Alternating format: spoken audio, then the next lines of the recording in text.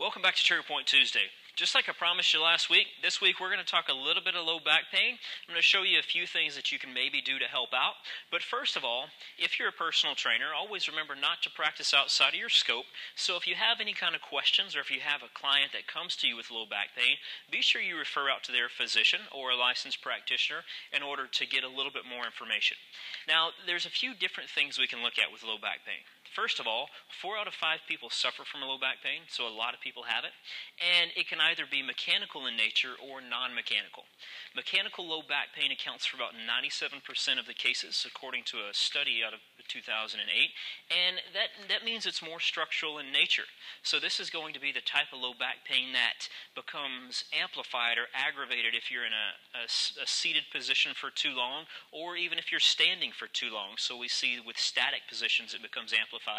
And then with more dynamic positions, we start to reduce some of those symptoms. So for example, as you're walking, that multi-directional force on the spine, if that's reducing your symptoms of low back pain, then it's considered to be mechanical in nature. Now, non-mechanical is more of a neurological sort of an issue. So it could be something to do more with nerves, or we can even start to see gastrointestinal problems in low back pain. So there can be 2 different types here. Now, again, what I would suggest is refer out to your doctor to try to figure out a little bit more information. Now, if it's mechanical in nature, we can start to see some things in movement patterns that are indicative of such a problem with low back pain. So what I like to use is the National Academy of Sports Medicine's overhead squat assessment. And with this, we're basically just going to get a snapshot of movement. And we're going to look at a couple of things if there's low back pain. The first thing we would like to look at is the angle of the torso and the tibia. So as someone squats, this line should be parallel to that line. If it converges, then it tells you that there's some sort of improper loading in the hips. That may have something to do with low back pain. And another thing we can look for is an arch in the low back, which a lot of people seem to have that. And that tells us our hamstrings are lengthened, and we talked about that a little bit a couple of weeks ago.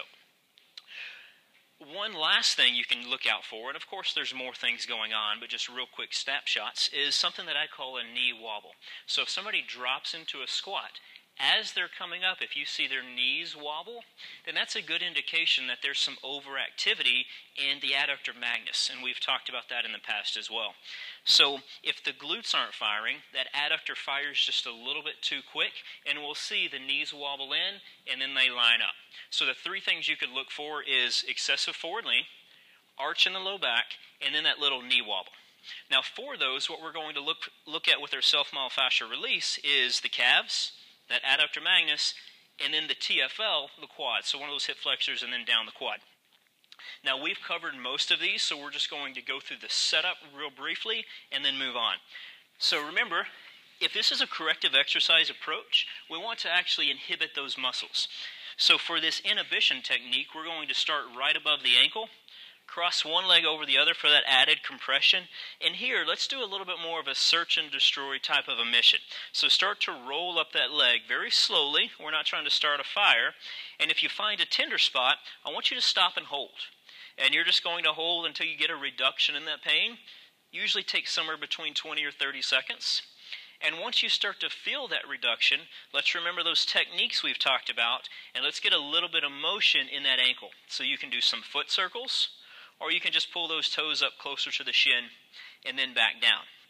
So that's going to be your calf release. And feel free to continue that process up the calf. Now for our TFL, first thing I want you to do is find the TFL. And one of the things I see is that people have a tough time even knowing where that TFL is. So if you take your hand and put it right out here on the outside of your hip, and let's just start to go into a little bit of internal rotation. So you can see my foot here starting to come out. You can feel that TFL pop up into your hand. Whenever you feel it, that's where you're going to place the roller. So take your grid foam roller, we're going to use body weight compression again, and come right down here onto your side. Now again, here you can bring the hips forward slightly, you can bring them back, and whenever you find that tender spot, you're just going to stop and hold. Be sure you breathe, try to relax, and after 20 to 30 seconds, you should feel a reduction in pain. Once you feel that, we're going to get a little bit of motion. So here you can bend the knee. Hopefully you can see this okay. My knee here is bent. And then let this foot start to fall to the outside. So just like we've talked about in the past, we're pinning down that TFL, and then we're making that femur internally rotate underneath it, getting us a little bit more of that myofascial release component. Now, whenever we go to the adductor magnus, this is going to look a lot like a hamstring release. We're going to take, and again, there's another video on this where we're up on a bench. But for today, we're going to use it just here on the ground. So here we're going to slide it up into the hip, just like we're going to go to the hamstring. But then, position this right off of that butt bone, the ischial tuberosity. Then I want you to internally rotate this leg, so a slight angle, and that's going to get to those posterior fibers of the adductor magnus. Now, if this is overactive, you're going to feel this very nicely. Again, 20 to 30 seconds. Once you start to feel that release, add in just a little bit of motion. Remember, we want to reintroduce that relative movement between the tissues. And again, a few motions through that. Now, as soon as we get that, we're going to go through a little bit of static stretching. Now, this is a corrective exercise routine, so we're going to static stretch before we activate some muscles. Since we release that hip flexor, just go into a basic kneeling hip flexor stretch. Now, in order for this to work, you have to go into a posterior pelvic tilt, so squeeze that rear end cheek, torso nice and straight, bring the hips forward just a bit. That's a technical term, a bit. We only have about 15 degrees of hip extension, so if you're going really far forward, you're bypassing that mark. So let's just keep nice, neutral spine, glute squeezed, and again, we're going to hold for about 20 to 30 seconds. Once we've done that on both sides, now we're going to look at an adductor magnus stretch. Now, the way I like to do this, come into a tabletop position, because remember, we release the adductor magnus. Now we're going to add a little bit of length to it. Tabletop position here. Let's put an arch in your low back. This is the only time I really want you to get that arch there in the low back. And then we're going to bring that leg out to the side. So we're going to abduct, arch the low back here, and then just apply a little bit of pressure back. With all these stretches, you just take to a point of tension, and then you stop and hold. So here, slight arch in the low back. At least the low back's not rounding.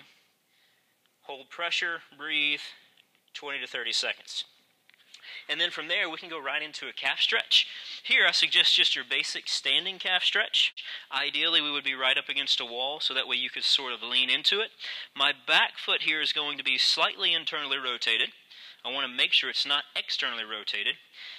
Contract the quad, the glute, abdominals, and then just lean forward until you feel that tension. Stretches don't have to hurt. Take to a point of tension and hold 20 to 30 seconds. So with that, we did an inhibition technique. So we used the grid foam roller to find some tender spots and stop and hold. We added a little bit of length with some static stretching.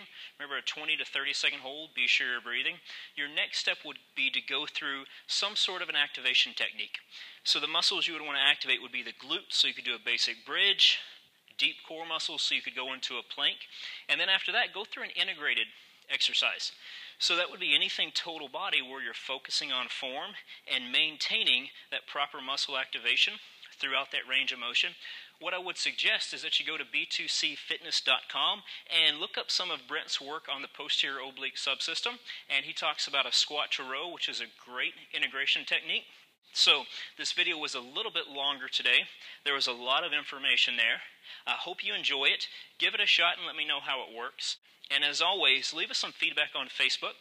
Let us know if you have any specific concerns or specific questions, and hopefully I can do some research and address it. And that's it for Trigger Point Tuesday. We'll see you next week.